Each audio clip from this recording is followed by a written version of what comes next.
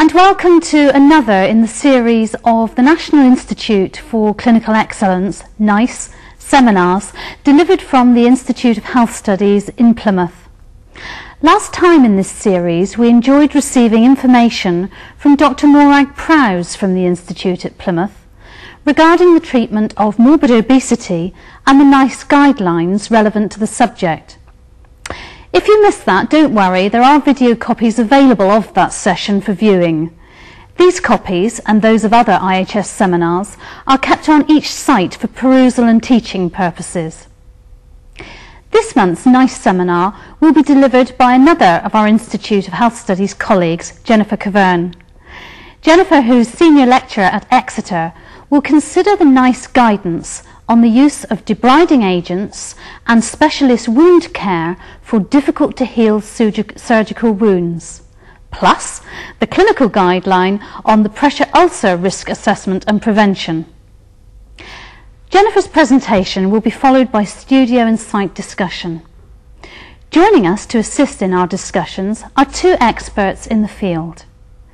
Maya Fear, Tissue Viability Nurse Specialist for Plymouth Primary Care Trust, South Hams and West Devon PCTs, and Martin Butcher, Skin and Wound Care Service Manager and Clinical Nurse Specialist at Plymouth Hospitals Trust. Thank you very much for taking the time to be here. I'm also very aware that there's considerable further experience and interest locally in both the Institute of Health Studies and the wider peninsula. Those of you who fall into this group, please do make contact with your comments and queries to add to our debate. The telephone number to call is 01752 233 646 and the email address is studio@plymouth.ac.uk. Calls will be received following the presentation, which will be about 2:30. Please do share your thoughts. Your contributions are most valuable. Now, without further delay, I'd like to hand over to Jennifer. Hello, good afternoon. For the first part of this presentation, I'm going to be looking at the research-based evidence that supported the development of the NICE guidance on debriding agents and specialist wound care clinics for difficult to heal surgical wounds. And then I'll be looking at the evidence for the inherited guideline on pressure ulcer risk assessment and prevention. When constructors of guidelines, when authors of guidelines on the clinical effectiveness of a treatment or an intervention, what they want to find is good quality randomized controlled trials. Randomized controlled trials that produce valid, unbiased and robust evidence for the effectiveness of the particular intervention or treatment. A randomized controlled trial is a trial in which subjects are randomly assigned to either the experimental group, the intervention group, or the control group, and then the outcomes, the dependent outcomes, are compared between the two groups. One thing that will set the authors will really light their fire is to find systematic reviews, that is a collection of randomized controlled trials that is going to provide good, sound, quality evidence for the particular intervention that they are planning. Systematic reviews are important because they have very clear selection criteria, they're very comprehensive, and they also use explicit guidelines on how they appraise the information, the studies, for methodological rigor. When we're looking at evidence for the development of guidelines, often people talk about a hierarchy or a continuum of different levels of evidence. And right at the top, what researchers really want to find, or what guideline constructors really want to find, is strong evidence from at least one systematic review of randomized controlled trials that support the intervention and that there is a low risk of bias in those studies. And going down the scale, we move from strong evidence from well-designed randomized controlled trials two descriptive studies and evidence that is perhaps more informal and based on the clinician's expert opinion, clinical experience, and so on, evidence from expert committees. So looking at first of all, the background to this study, the use of debriding agents and specialist wound care clinics for difficult to heal surgical wounds. The technology appraisal document talks a great deal about the factors that provided the rationale for the development of this guideline. First of all, most surgical wounds heal normally and quite quickly, but delays to healing are caused by a number of factors.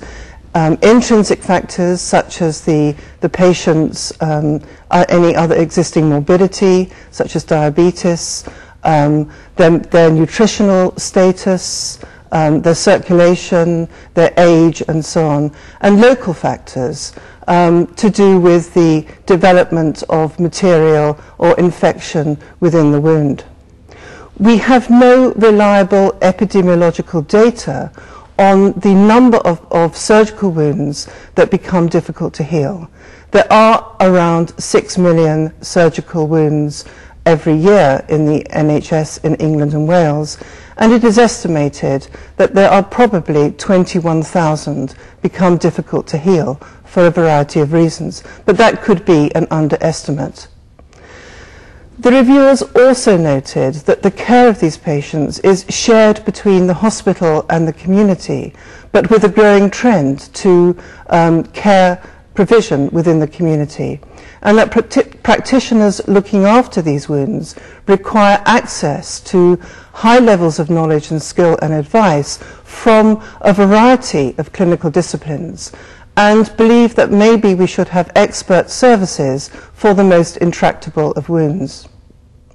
Debridement is literally the removal of debris, devitalized, necrotic tissue, infected tissue, or fibrin from a wound. And there are different methods of debridement. Surgical methods, excising the material from the wound, chemical methods, mechanical, biosurgical, and autolytic. Autolytic, which is a method which promotes the body's own autonomous debridement and wound healing processes. There are a range of wound care products that are thought to promote autolytic healing. Alginate dressings, different foam dressings, various types of dressings which collectively are known as modern dressings. And related to debridement is the frequency with which the dressings are changed and the patient's acceptability of the particular type of dressing that they are being required to use. The actual cost to the NHS of these difficult to heal surgical wounds has not been measured. As I've said, the epidemiology is quite poor, but there is a growing awareness that the healthcare costs are not only the unit cost of the dressing, but also the frequency that dressing needs changing, that is the cost of the nurse's time quite often over a period of time, and also cost to the patients themselves. So the number of patients affected is not known, and we do know that clinical practice varies, and also the reviewers were aware that in the future we are likely to see more difficult to heal surgical wounds with radical surgery, the ageing population, and also the reality of hospital-acquired infections. So to look at the treatment, the debriding agents for difficult to heal surgical wounds, the NICE commissioned what they described as a rapid systematic review. And like all good systematic reviews, there were very clear objectives. The first was to determine the clinical and cost effectiveness of debriding agents in the treatment of these particular wounds. And like all good systematic reviews, the reviewers were looking at very clear-cut focus. They had to be this particular type of surgical wound. Any other surgical wound was eliminated from their search. There had to be clear specification of wound healing rates.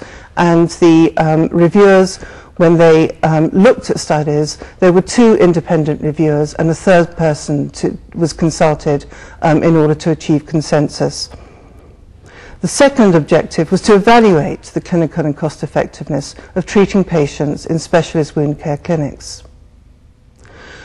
When the reviewers of the systematic review looked at the evidence, they were using two outcomes, wound healing and cost, and they found 17 trials, all using autolytic methods of debridement, but only 13 of those were considered useful for this particular type of wound. And they looked at wounds such as perineal wounds, abdominal breakdown in abdominal wounds, pinodial sinuses, abscesses, and so on. So they looked at different types of wound, different types of surgical dressing, and many of the studies just looked at one method of treatment. In 3 studies, they compared one surgical dressing with another. Only 3 of the 13 studies compared the different type of the different type of modern dressing. They didn't find a single study that investigated other types of debridement, such as surgical, in difficult-to-heal surgical wounds. All trials were looking at autolytic methods of debridement. The quality of the evidence was considered in the technology appraisal document. Many of these studies had methodological flaws. In particular, the small sample sizes for the studies was noted with a median of 43.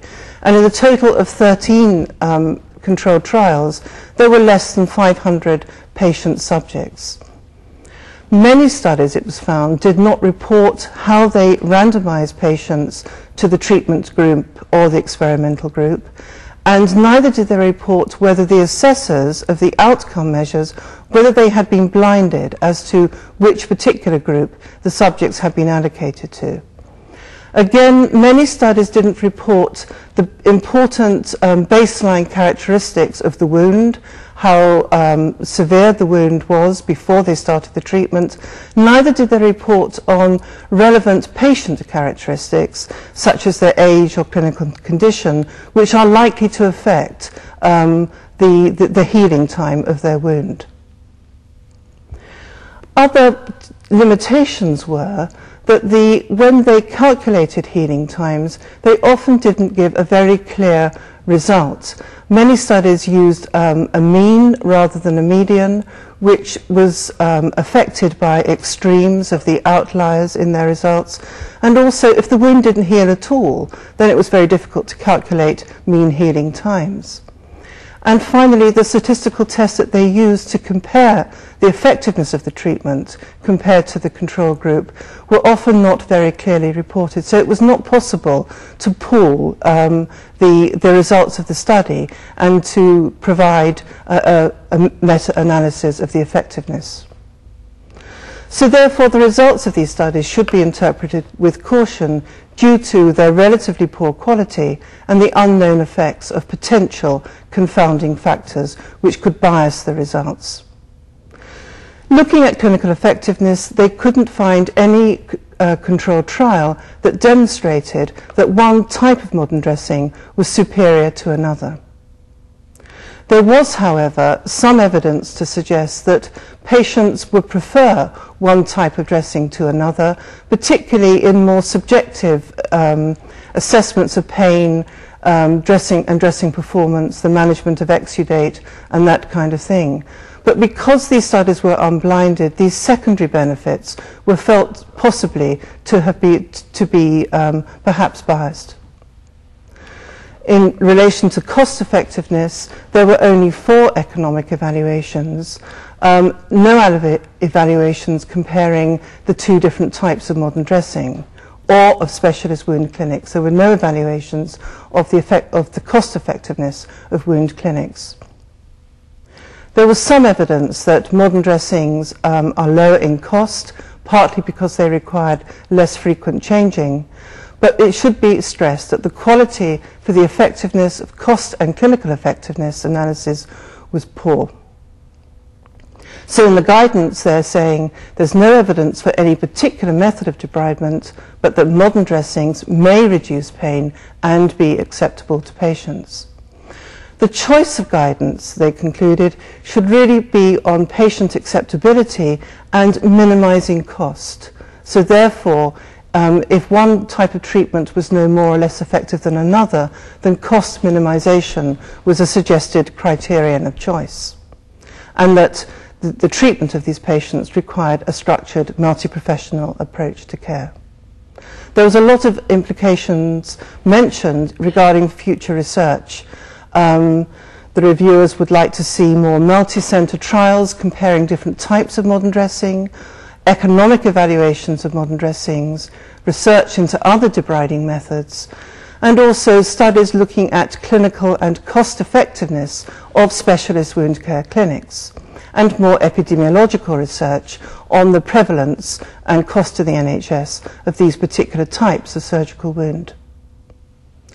Turning now to the second guideline, this is the NICE guidance on pressure ulcer risk assessment and prevention.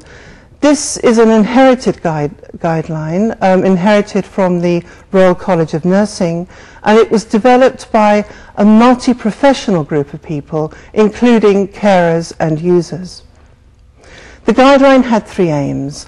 The first was to provide a good means for assessing those at risk of pressure ulcer development and to provide an understanding of the effective interventions for preventing pressure ulcer development. And thirdly, to reduce the likelihood of unproven or harmful methods of assessment and prevention. This was a particularly complex guideline because what the authors were trying to do was to identify several links, several criteria that would relate to the assessment and the management in the prevention of pressure ulcers. And so they identified 9 separate criteria, and for each criterion they were looking for evidence, both informal evidence in terms of best practice and also formal evidence in terms of a sound, robust research base. They had their own scales for evaluating the evidence. The first one was generally good, consistent finding in a majority of acceptable studies. The second level was based on a single acceptable study or weak and inconsistent findings from a number of acceptable studies. And thirdly, where there was limited scientific evidence which doesn't meet the criteria of acceptable studies, they would include expert opinion. So the guideline development team described themselves as a nominal group, and they worked towards a formal consensus development, and their aim was to find and appraise and then to integrate the different evidence sources, and where there was a weak research base, to agree recommendations based on current best practice. 2 clinical issues out of that the list of 9 levels, or 9 criteria that they were looking at. There were only 2 clinical issues where they could find a systematic review to provide evidence at level 1. The first one was on risk assessment scales, where they found studies that had fairly clear-cut criteria for selection of patients, the design of the studies, the follow-up criteria, and the measurement and tests of reliability. And the other source of evidence, the other type of criterion for which they had evidence, was on pressure redistributing devices, and they found 2 systematic reviews for that. The remaining level of evidence to support this guideline was appraised at level 3. Looking at the 2 systematic reviews, the authors reported that on the whole they were of fairly poor quality. The sort of things that they identified as being weak was, for example, a lack of baseline comparability between the 2 groups, or the measurement of the problem in the first place, There was a very poor description of the ulcer assessment, lack of blinding in the studies as reported in the other guidance, often inadequate sampling and attention to randomization.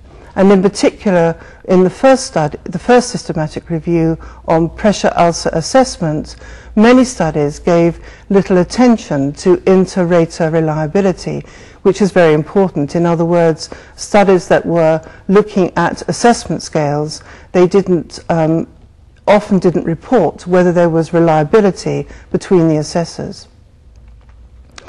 So based on that sort of cautious appraisal of the evidence, through the process of consensus development of the guideline, they felt that there was some research evidence that could be translated into recommendations. First of all, that there's insufficient evidence to recommend using risk assessment scores on their own, and that decisions should be made based on holistic assessment of an individual patient's risk. And secondly, there is evidence to support the recommendation that individuals at risk of developing pressure ulcers should not be placed on standard foam mattresses. And there were also recommendations for future research. So in the publication of the guidelines, each of the 9 issues are identified, the recommendations are made, and then the levels of evidence to support those recommendations are often given, and they often refer to the consensus development and the expert opinion. The recommendations for future research include, is very, very large. They include more attention to methodological standards throughout, the need for well-designed, independent and multi-centered randomized controlled trials of the different types of pressure devices in a different variety of settings. And that's it. Thank you. Okay, well, back to me. Thank you very much indeed, Jenny, for a very helpful presentation. It's now our opportunity to discuss some of the issues that Jenny has referred to, and your opportunity to phone in with any queries in relation to Jenny's presentation, or indeed wider issues in relation to tissue viability. Telephone number on the screen, do give us a call. I wonder if I can start off following Jenny's final comments there in relation to some of the future research that's required, and whether indeed in the Southwest there is already research happening, whether there's already research planned to tie in with the recommendations, identifying that we need to look across multi-centres through randomised controlled trial approaches to get the information that we need. Perhaps I can start with Martin. Have you got... Well, certainly there's great plans to move things forward. The tissue viability nurses in the Southwest formed together in a regional group. Between us, we're aiming to set up studies in the next year or two to actually start moving things forward as a multi-centred trial site. We feel that we've got an ideal opportunity to do that, in that we have a good client group, we have a good group of tissue viability nurses, and we've already got a good deal of expertise in the Southwest. Excellent. I might come and pick that up a little bit further in a moment, but I gather we already have a phone call. We have Plymouth on the line. Hi, it's Ray Jones here from Reynolds Building in Plymouth. Hello, Ray. Excuse my ignorance, but I was wondering what's maggots got to do with all this in terms of the first systematic review. I mean, do maggots come into the cleaning of wounds? If I can answer that, yes. They do come very much into the removal of devitalised tissue from wounds, particularly where there is soft, sloughy material. Then they have been proven to be very effective, very efficient, and unfortunately the NICE guidelines came out just before the clinical research that showed the cost effectiveness, demonstrated the cost effectiveness when compared with hydrogels in the same situation. So, and we are actually using them. Martin uses them in the hospital in Plymouth, and we actually now use them in the community and community hospitals. So does that mean then that one of the future lines of research might be to compare that with some of the things already in the NICE guidelines? Yes, some of that research has been done, and a lot of it continues to be ongoing. The research laboratory that has developed the biosurgical unit and the use of maggots collects a database on a regular basis from people who are using the therapy, and they're building that up to find more where the therapy is most useful and where it's most cost effective, and that continues as we go through. In fact, we're actually looking ourselves, and Martin and I were discussing earlier, a project that we have lined up to start probably in the new year, looking at the use of maggots, larva therapy, in debridement of particularly chronic wounds where patients have a minimum blood supply, because as Jennifer pointed out to us, with a lot of the products you need a blood supply in order to help them to work efficiently. Maggots don't need a blood supply. Does that help you, Ray?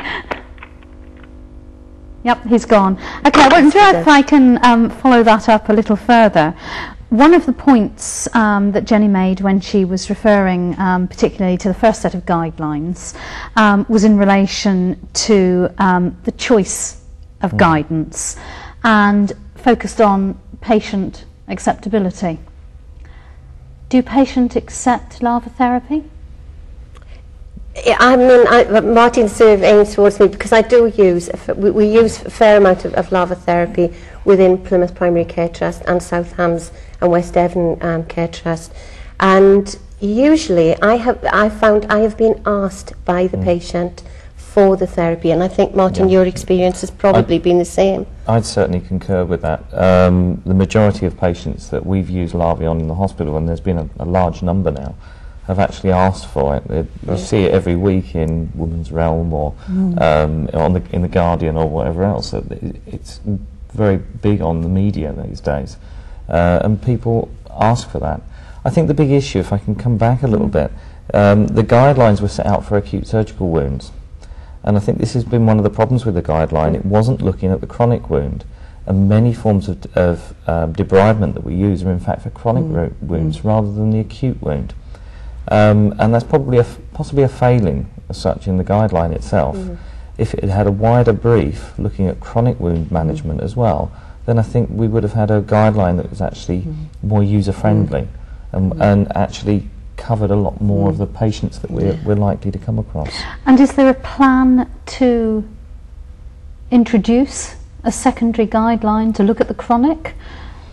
Certainly there's been work done. The Centre for Dissemination has actually looked at chronic wound management. Right. I don't know if NICE are taking that on board. Right.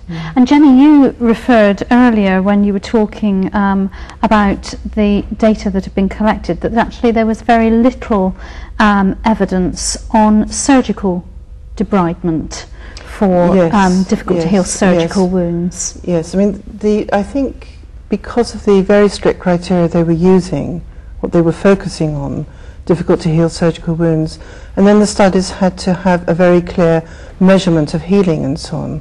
So a lot of studies that may have covered these topics, particularly with the biosurgical methods, the use of maggots, is that because they weren't looking at these particular wounds, they were excluded, and that they weren't finding studies that were targeted to this particular focus of difficult to heal surgical wounds. So there may have been studies of surgical methods of debridement of leg ulcers or chronic wounds or other types of wounds, but not on this particular type. Right, right. Martin, I wonder if I can ask you to share with us what you believe some of the local challenges are with regards to implementing the guidelines. If we're talking here just the debridement issues, there are numerous issues, I think, with that. There are a wide variety of choices available to us as far as debriding agents, and I think you're quite right in saying that the guidelines highlighted that there hasn't been an awful lot of information showing one is better than the other. I think most clinicians would recognise that surgical debridement is probably the most effective as far as time goes, but it's a costly option if you're taking patients to theatre. Many healthcare professionals, however, do bedside conservative debridement, sharp debridement with instruments, and that raises a whole range of issues about the extended role of all practitioners. Medical staff are trained in sharp debridement, podiatrists are trained, but nurses aren't necessarily. And although historically nurses have actually carried out sharp debridement, there are big issues about patient safety, and that's certainly something that's been fairly high on the agenda recently. As far as topical measures and dressings, I think there are lots of issues regarding cost effectiveness and patient acceptability. Larval therapy is probably the second fastest debriding action for most patients, second to sharp debridement. However, there are obviously some patients who that is not appropriate for, and who succumb to the yuck factor. So you have to have a choice of options there, and no one system is going to work for all patients. What about hyperbaric therapy? Hyperbaric therapy works by increasing the amount of oxygen in the tissues and can speed white cell action. Now, white cells, as we know, are essential as debriders. However, for pure debridement, hyperbarics is not really an indication. Okay. Can I then move to Maya and ask a similar question with regards to the pressure ulcer risk assessment and prevention guideline? Yeah. What are going to be some of the challenges in implementing that? I think some of the challenges were that we'd already started looking at developing our own guidelines, but waiting for the NICE guidelines to come out. And fortunately, a lot of the work we'd already achieved is within the NICE guidelines. Right. So that was good. I mean, both Martin and I have had focus groups within our own areas, so that we haven't been dictating our guidelines. We've been looking at what they require as well in order to help them to implement. So we've been linking it very much towards the Essence of Care document, about benchmarking, about what the requirements are in order to make sure that we can achieve best practice. And as far as the risk assessment is concerned, then yes, we have remained closely with Waterloo risk assessment, but realised that it is only a tool that is used to indicate. It's not going to actually tell you exactly which person is going to break down, but it is an indicator. Right. It's an aid memoir. Now, I wonder if I can pick you up there, because we have a question from Bodmin that's been emailed through, and it relates to the risk assessment scorings and Waterfield. I mean, are we still using Waterloo? Sorry, are we still using Norton scales in the area? I think in Plymouth, then I'd say no, Right. in the majority of cases. I know that within the Hospitals Trust, although you are using Waterloo, you actually have another one that you use on maternity. Yeah. So that is specific for patients' needs. The question from Bodmin is, what are some of the factors considered for risk assessment scoring within the tools? The various risk assessments that are considered within the tools are about continence, about the patient's body weight, about their mobility. And what we've tried to do when we've been developing our guidelines is to say it is not just a number crunching exercise. What we've actually done is develop flow charts to say, look at this, consider the risk factor, but also consider these other things, particular to our patient clientele requirement. And that's what we've done, is link that to that. Which indeed is leading you to the holistic assessment that is suggested. Everyone is different, and that's why we've had to look at our equipment differently, because our requirement in specific clinical areas are always going to be different. Slightly different. And I'm right in thinking that the Waterloo tool also prompts you with regards to the chosen type of mattress, for example, that you might utilise. It really prompts you as to the level of risk, perceived risk, and from that you take your assessment. Right. I think there are a number of issues, as Maya has pointed out.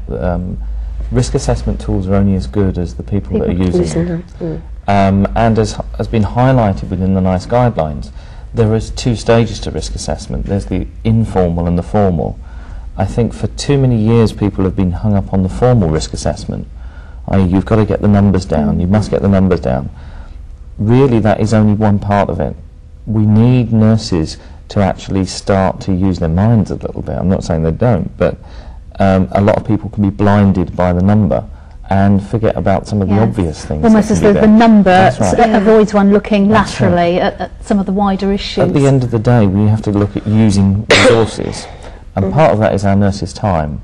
Is it appropriate for us to actually spend time doing a risk assessment on somebody who, and a formal risk assessment on somebody who obviously is not at risk?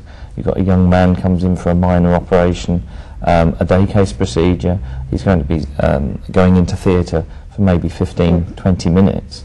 Is it appropriate for us to actually do a formal risk assessment tool? And certainly NICE seem to be heading towards that isn't an appropriate use of resources.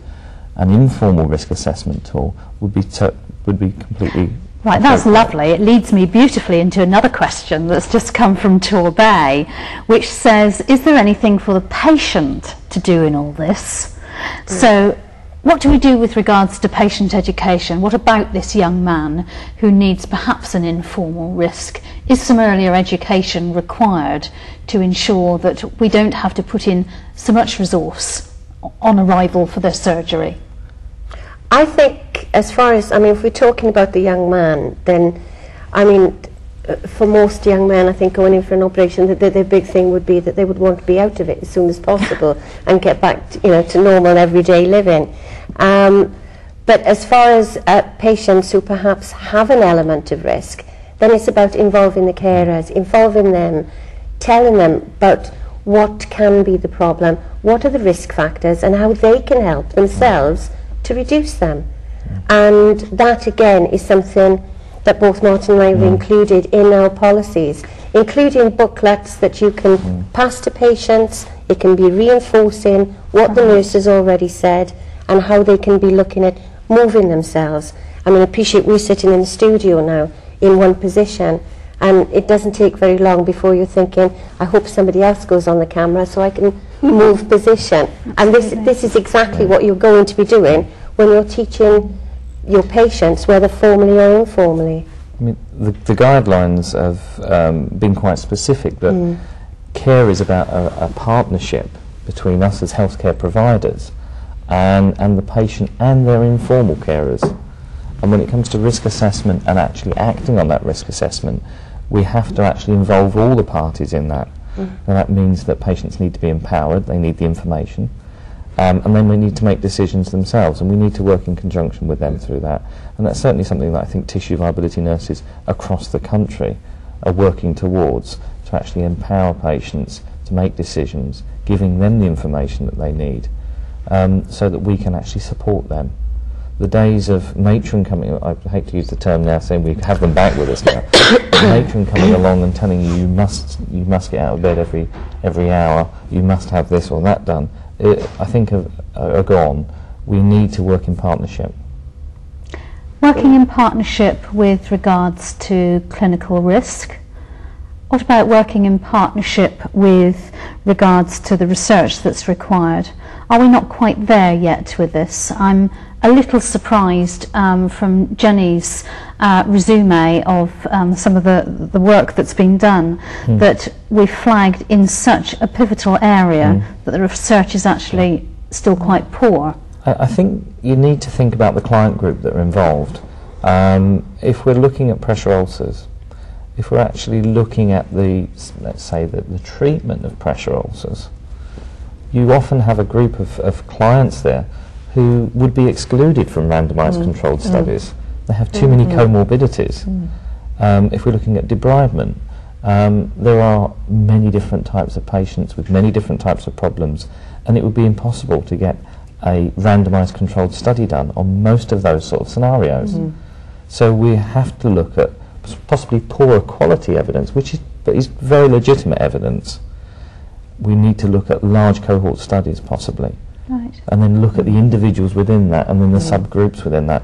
And that's something that a randomised controlled study doesn't necessarily do. Thank you. I'm going to stop you there. I gather we have a call from Plymouth. Hello, Val and Hello, Jennifer Anne. and everybody on the panel. I've got a question about looking at environmental factors, in particular how the tissue viability teams working with the control of infection teams as an issue to do with surgical wounds and etc. healing, particularly at the moment as the increase in infections within hospital-acquired infection rates are increasing. So can you just capture your question again for us, Anne? Right. How do the tissue viability team see themselves working with the control of infection teams to address some of the environmental issues that may impact on wound infections and control of the same? Thank you. Okay. I think it's a union which needs to be developed and moved on. In some areas in the country, there's an extremely close links, i.e. you have a nurse specialist in both tissue viability and infection control. North Devon is one of those. Andrew runs both services. Other parts of the country have different services, with nurses looking just at tissue viability or looking at infection control. Whichever system you have, you need to work together for the patients. I think if we're looking, for instance, at pressure ulcers, one of the issues that's been raised recently is about mattresses. We know mattresses can be or poor quality mattresses can be one of those things that lead to pressure ulcer development. We can put business cases together to get mattress replacement programs in hospitals, but unless we actually work together and try to put a combined business case together, which shows that it's not just about pressure relief, it's about infection control issues, the mattress has a reservoir for bacteria, then we're probably not going to move on. Okay, thanks. Was that it, Anne? Yes, thank you very much. Thank you. We've had another question for Plymouth in relation from Plymouth in relation to the patient education, and the query is there a possibility for trials of different forms of patient education and their effects on subsequent healing? Nice question. Yes. Yes, there is. I suppose there is the possibility. I mean, what has happened over the years is that a number of people have asked have devised different information booklets for patients. The trouble is that they haven't looked into the other research that surrounds that, which is in regard to how big do you make the print, what colours do you put in there so that people can notice, but some booklets have been developed along those lines. The problem is that because of the expense of the booklets, then they're normally sponsored by companies who contain a fair amount, Mr. Martin, of their products involved in it, and we're always so careful about making sure there is no bias.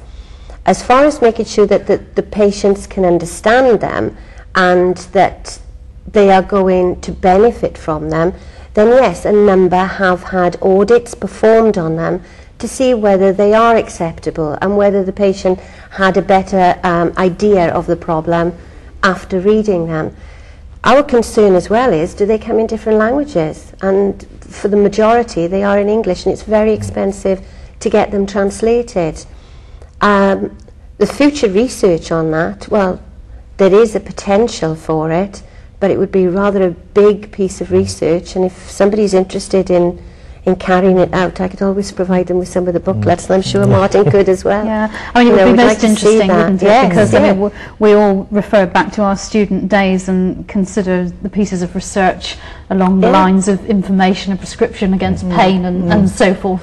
And I'm sure absolutely right, Plymouth are, in that there is a place here for that sort of piece of work to be undertaken. Communication is a big factor, I think, in your risk assessment and in the care that you're delivering to your patient and what's happening as well as the carers and the family. It does very much come down to communication. There was an area that one of the consultants at the workshop this week discussed at the workshop in relation to pressure ulcer development, and that was when patients are transferred from within departments, for example, waiting on trolleys for radiotherapy. I know there is some research about the development of pressure ulcers or the risk of pressure ulcer development in theatre, but things like X-ray and radiotherapy in these kind of areas, that we did feel we do need more research on that, and perhaps some observational studies of what actually happens when patients are transferred from bed to trolley to another department and back again, which seems to be an area when patients do develop or could be at greater risk of developing pressure ulcers, and we may need a bit more evidence about what's going on there. And that was just one area of research that was identified by the consultant this week. One of the things that came up from that as well is that there has been work done. I mean, Bridal did the work in the theatres, and I think that some of that has been taken up within interdepartmental studies, and particularly with tissue viability nurses working within the acute sector, because a lot of what that showed was in regard to manual handling, about the shear, the friction, particularly when patients are being moved. So there's a link as well within tissue viability with infection control, as was mentioned earlier, but also with manual handling issues and making sure that they are right. I think from the hospital point of view, it's often easier to do these sort of studies than it is in the community setting, because you have to a certain extent got a captive audience. It certainly fits in very much with the way healthcare has been delivered recently. If we're looking at acute admissions, particularly planned admissions, we now look at pre-assessment clinics, and it would be possible for us to actually set up trials looking at the information that's given in pre-assessment clinics to enable people to be prepared before they come into hospital. I can think of a classic example that we have, or we had a little while ago, was that patients coming in for orthopaedic surgery for knee and hip replacements, we as clinicians know have problems with swollen legs post-operatively, but so many of them actually came in with brand new slippers, because they're coming into hospital, must have new slippers. Yes, of course. And the new slippers don't fit once you've got a swollen foot. And it had a direct link then to the development of heel sores in these patients, where their feet were in slippers that were too tight, so they didn't wear them, or they moved the back off, so they were then sitting with their feet on hard floors. And that was a very basic issue about educating people during their pre-assessment clinic. And that fits in very nicely. Now, it's not work that's been done to date, but I think it's certainly a research project that could be undertaken quite easily. Very much so. I've got Plymouth again on the line, I believe. Hi there, Plymouth. Hi, everybody there. Just carry on with that conversation. It's really interesting, this stuff about the education for patients, information for patients. The booklets that are available, are they sort of fairly standard? I mean, and the information that you want to get across, is it fairly standard, or is there a lot of variation between different client groups and between different people? The thing I'm wanting to get at really is there a role for trying to personalise the information to particular patients, or at least particular patient groups, or is the information very, very standard? There's certainly a Department of Health booklet, a fairly basic one, I might hasten to add, but it's a fairly basic book which gives an overview of what pressure ulcers are and understanding a little bit more about pressure ulcers, and that's probably a good starting point. But I think that there is a role for individualised information sheets for certain client groups. In Plymouth we've done a lot with women during the perinatal period, because we recognised that there was a problem with some women developing pressure ulcers during labour. And so we've done some targeted work specifically at that group. There are other groups like children who are not considered normally a high-risk group, but we know that there are children that develop pressure ulcers. Now we have more children that are surviving chronic diseases, diseases where they would have had a very short life before, now surviving into their teenage years and into adulthood. And they're going to be at much higher risk than they ever were before. And to my knowledge, certainly in the southwest, we don't have an information sheet specifically designed for that group. I know though there are areas like Great Ormond Street that have gone along that route. I think there is a role for sharing information, and it's going to be down to things like the national associations, the Wound Care Society, Tissue Viability Society, Tissue Viability Nurses Association, to actually help coordinate that sharing of ideas. Does that help you, Ray? Thanks. Yeah, can I just sort of follow that? Please do. I mean, you talk about different particular groups. Well, what about particular patients? I mean, is there a case where maybe somebody, has a certain other comorbidities, for example, where they may have to do something different from a patient that doesn't have those comorbidities? The thing I'm getting at is that we've done quite a lot of work before coming here, and I hope to carry on here, in trying to personalise information according to people's own particular medical history. Is that something that would be worth pursuing, do you think, in this context? I'd love to see the work that you've been doing up to now, because I think that's really great. If we can go along that route, it'd be brilliant. Could I ask you a question? How have you actually managed to do that? Are you looking at information that can be captured via computer, or is this simply a sort of blank sheet that you add to? Yeah, computer. I mean, we've mainly been working, well, the work we've done in cancer has been with taking the medical record, well, essentially it's computerised medical record, except that it wasn't computerised, we had to put it on the computer first. So using the computerised record or using some sort of on-computer interview of some sort. So that's where I was wondering about the risk assessment thing. I know I'm confusing the two different nice guidelines here, but you know, is there some sort of online questionnaire that could be developed? Is it the sort of thing that patients answer, or is it the sort of thing that is done by the nurse or the other clinicians? I think it's something that could be done, but I'm aware of the limitations that we have within healthcare. But it would be wonderful if we could have something that the patient filled out beforehand, put in their bits of medical history, which then could be expanded on by the nursing staff and the medical staff, but would actually generate the information that you're requiring, the risk factors, and giving them the information specific to those targets. I don't know how you think about it in community. I mean, the same, I would say, as far as doing that sort of thing, yes, it would be very, very useful if we could have that information prior to the patient being brought in to a hospital, a community hospital, or even into a district nursing caseload. The difficulty is that many of the patients that are seen during a part of their ill health where they really don't want to know about filling in forms or giving over questions. They want to be looked after, they want to be cared for, and then that becomes the responsibility of the nurse to do that assessment. It is good to have pre-information, but I think that we have to realise that a lot of the patients that we do care for are very sick and want to be looked after, not overly questioned at that time. So I think we have to have some sensitivity over that.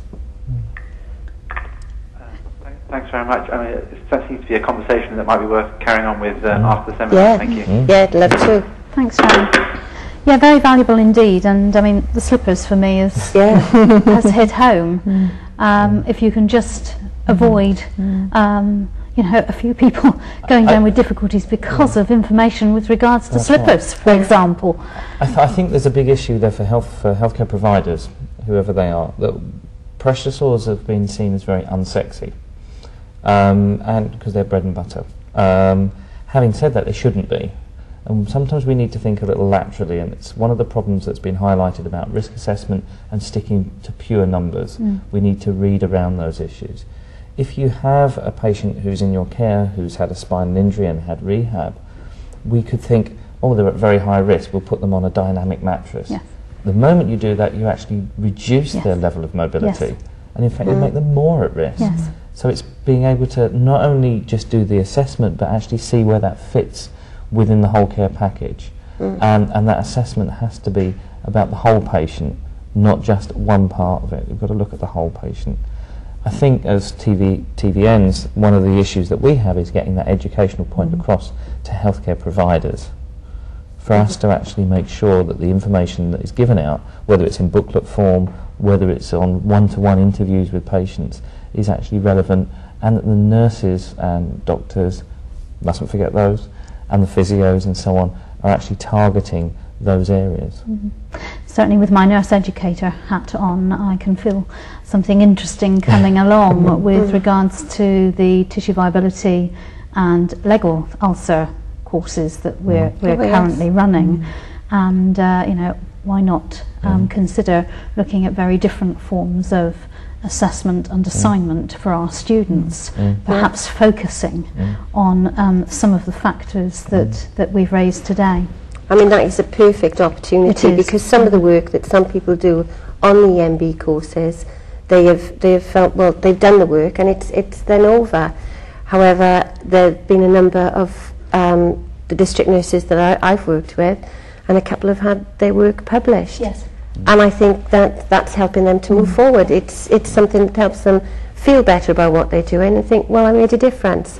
And at the end of the day, that's why we're all here today. Yes. And that's why the NICE guidelines have come up, and that's why everybody's out there.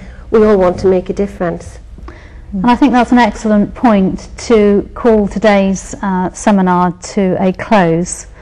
I'd like to offer my thanks very much to Jenny for her most valuable presentation, and to Martin and Maya for joining us today and really having some frank and full discussion. It's been very useful. I'm sure everybody out there has thoroughly enjoyed it. It now leaves me to just remind you of a few of our forthcoming events. December the 12th, we have Bob Gann, who is the Director of NHS Direct, online with us, talking around NHS Direct and some of the relevant issues. January the 16th, we have Professor Mike Hyland from the Department of Psychology with us, looking at new ways of thinking about complementary medicine. Also on January the 16th, we have Dr. Peter Drury with us, looking at an information strategy for the NHS. Those are just a few of our nearest events. We have quite a list of planned events this year, and I would encourage you to keep your eye open for what's coming up in the future and whether it is of interest to you. Thank you for joining us today. Look forward to seeing you next time. Safe journey home. Bye-bye.